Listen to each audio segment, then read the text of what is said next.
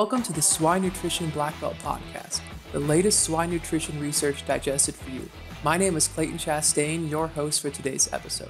Today we have with us Dr. Trey Kellner, a swine nutritionist at AMVC. So Dr. Kellner, would you mind telling us about these two studies? We can start with the first one where you did the study during the wean-to-estrus period. Yeah, thanks for having me on, Clayton. So as many producers and nutritionists are quite aware, feed costs have really increased since the start of the pandemic.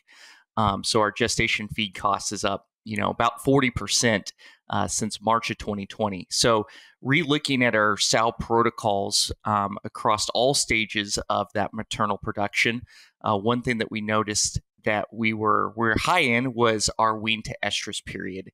And a lot of our farms kind of had that old school thought that if we push feed or let pigs be on ad-lib feed or full feed, that will increase sow performance or will increase total born in the next litter.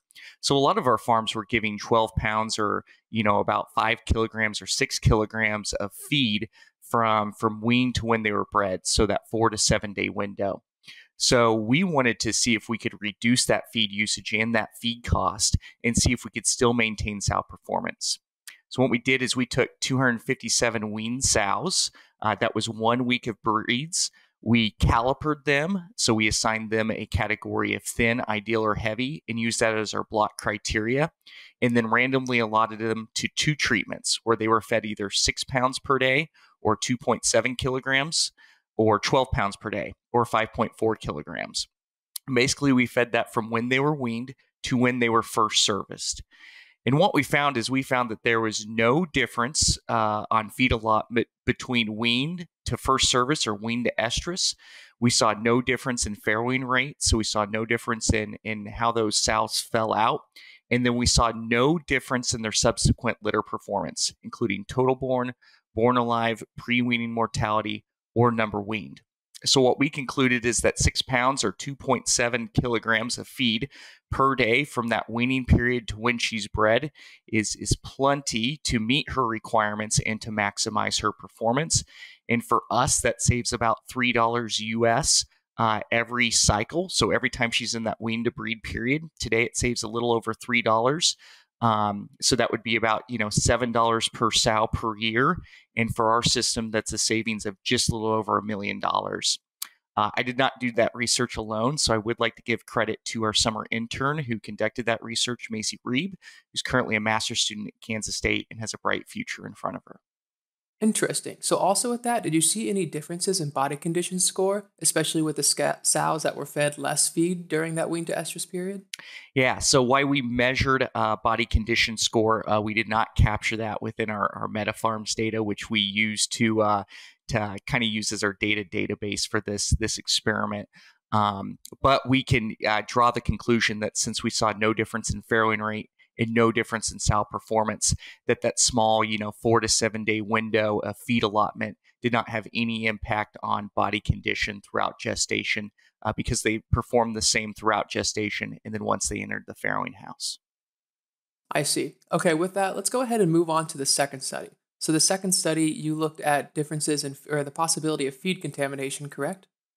Correct. Yeah. So completely different train of thought here. So we've kind of been bombarded, and kind of all pork producers have been bombarded about feed mitigants, and there is a risk that has been proven that feed can be a formite of various diseases that can be spread through feed, but there really hasn't been any research to show what's the actual risk, especially of domestic diseases, so PRRS, Ph.D, Delta Corona, TGE, et cetera, in everyday commercial production, right? So our system alone, we deliver about 20,000 loads of feed per year.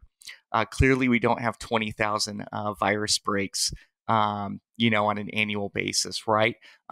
For instance, our system in 2021 only had 2 Ph.D breaks, right? So what is the actual risk, and in how much should pork producers invest to then protect that risk, right? It's kind of like insurance, right? If you're in a floodplain, you should probably have flood insurance, right?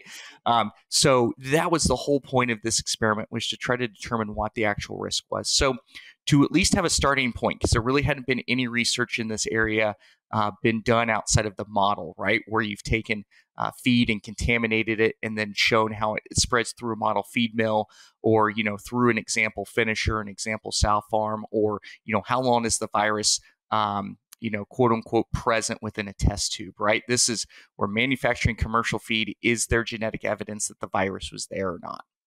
Right. So what we did is we had 14 feed mills in Iowa. So that's all the feed mills that we use in the state of Iowa. And we sampled one batch of feed per week for 16 weeks at each of these 14 feed mills. Once again, to try to build up that replication.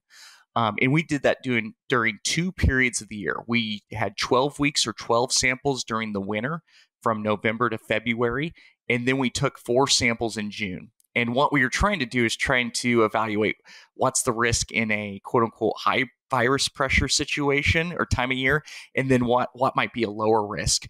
And actually, when we ran the experiment, June this summer's when everyone was breaking with PRRS 144C, and Ph.D. was on the increase too. So the 2 disease times might have been more similar than what we were hoping for.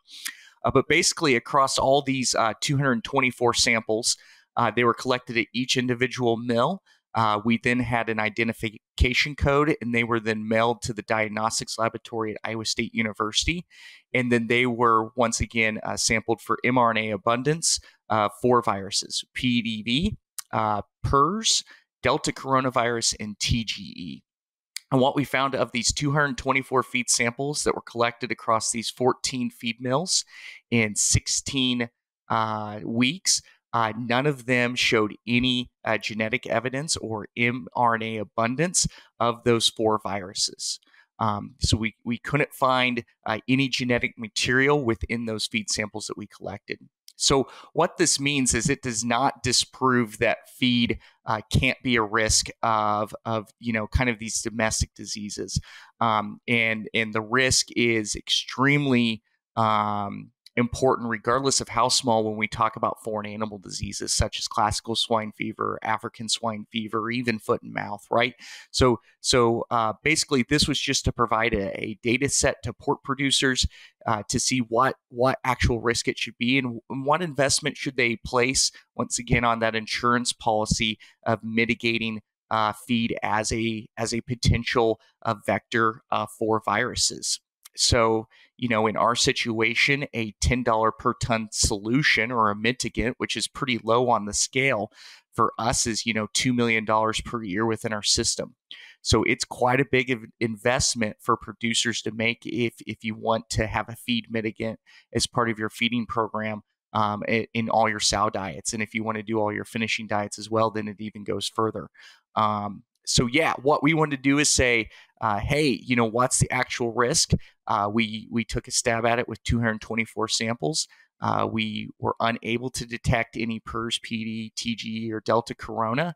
And I think there needs to be some further exploration within the space to see what level of contamination is actually within our feed within the U.S. swine industry, so pork producers can make educated decisions on where their investment in terms of their biosecurity portfolio and expenditures are on an annual basis, to make sure that, we're being as safe and as effective as we can be for our swine herds within the states.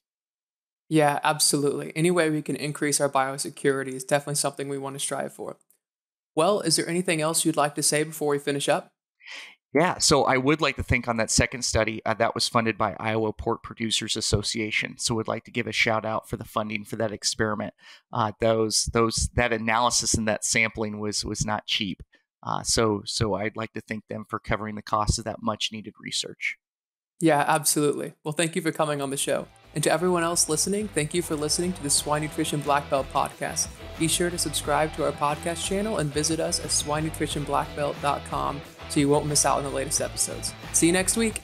Hey everyone, we're always searching for the latest and greatest research to share each week. If you have a swine nutrition related research trial and would like to come on the show to talk about it and share with us, feel free to send an email to nutritionblackbelt@swineit.com and we would love to take a look at your research.